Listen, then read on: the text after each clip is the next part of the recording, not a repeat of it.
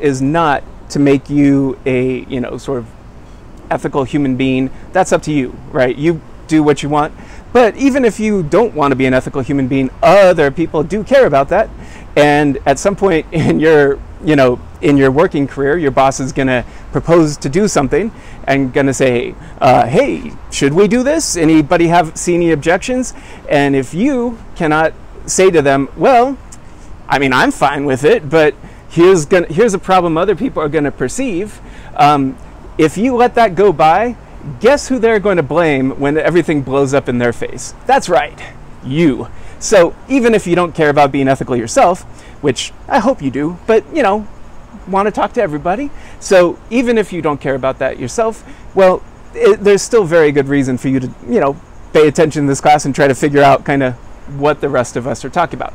So like I said, we're going to talk about ethical considerations, most of them having to do with big data, stuff like that, personal privacy, things along those lines. We're going to start, though, in a little bit of a different place, but I think in a place that will make sense as we go along. So here's just the real quick outline.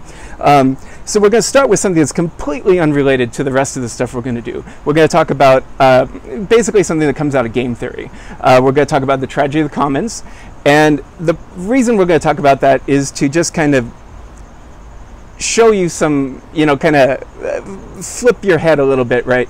Get you to think about some ordinary decisions in a very different kind of way, but also to point out the importance of things like incentives and to point out the importance of having things like ethical values in making sure that, you know, people are able to get along with each other. So we're going to start off with the tragedy of commons, and then we're going to talk about autonomy, which is kind of the main thing of value. Autonomy is just like, we'll talk a lot more about this later, but being autonomous basically means being the boss of yourself, being, you know, sort of a fully developed person who kind of has control of their life insofar as any of us ever do. And that's going to be the big thing that is going to sort of come up throughout the class, is sort of when are people attaunomous, how do we respect people's autonomy and still try to do the work of business. From there, then we'll get into the more directly business-related stuff. We're going to talk about, first, I think it's in this order, should have looked, advertising, you know, sort of issues that come up in you know, crafting ads and doing marketing, sales techniques, you know, ethical issues around sort of how you approach sales, where the limits are in, you know, in salesmanship, where the limits between sort of like what you have to disclose to a customer lie. And, you know, there's never going to be like a concrete, you know, here's how you do it answer. That's not the point. The point is to get the hang of how to think about these kind of issues so that when you encounter them in your own working career, you'll have some tools that will help you deal with that. So after the sales stuff, then we're going to get into more of the sort of, you know, big data type stuff. So first thing we're going to talk about there is sort of a kind of question you might not think about, which is, what does it even mean to own data about a person, right? And what does that imply in terms of the duty of the people that have the data? So every company, you know, is snarfling up as much data about all of us as they can, and that's posing some real significant issues. But I think everybody generally agrees that if you agree for a company to have your data, then, well, it's theirs. But we're going to start off by thinking about, you know, what does that actually mean? From that, we're going to talk about how the companies get your data. So remember, so just now I said, well, you agreed that the company can, you know, so you go to a website, you click, I consent that you can track my browsing history while I'm using this page, blah, blah, blah. When is that actually an agreement, right? There's, you know, for just to make it, bring it up really simply, right? I would bet you have never read the entire terms and conditions of basically anything that you agreed to. And, you know, nor should you, right? Those are for lawyers, basically. But it poses a real question. Did you really know what you were getting into? When do you really know what you're getting into? When is your consent to have your data snarfled up? When is that actually legitimate?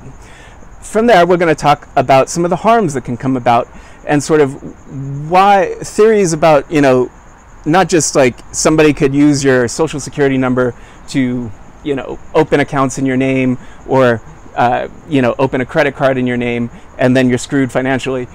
Maybe there's some things about privacy that are still harmful, but we don't have to sort of get to the level of like somebody's taking your life savings. So we'll talk about that, and then from there, so we'll talk after we talk about how people can be hurt by uses of their data.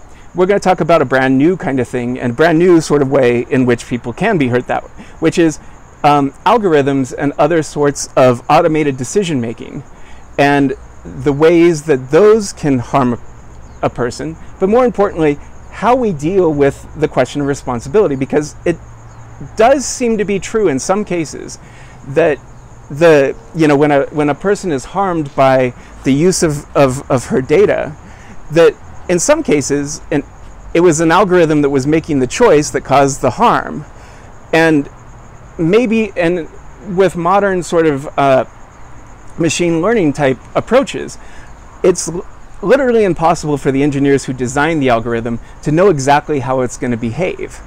And so if you don't know how something's going to work, then you kind of can't be responsible for what you don't know about, right? So it seems like the algorithm in some of these cases is actually the agent. It's actually the thing doing the harm.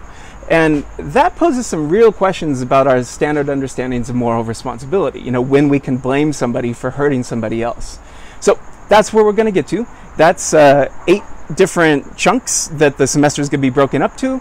And I hope I'm going to try the best I can to make this as enjoyable as possible.